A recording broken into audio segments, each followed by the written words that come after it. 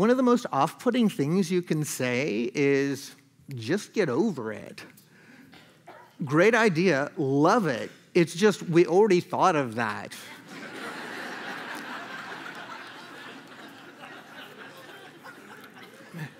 The absence of the ability to just get over it is depression.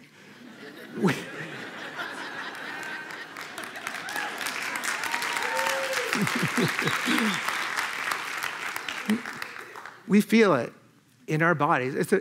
We feel it in our bodies. It's a physical thing for us. And medically, it's no different from telling someone with a broken ankle or cancer to just get over it.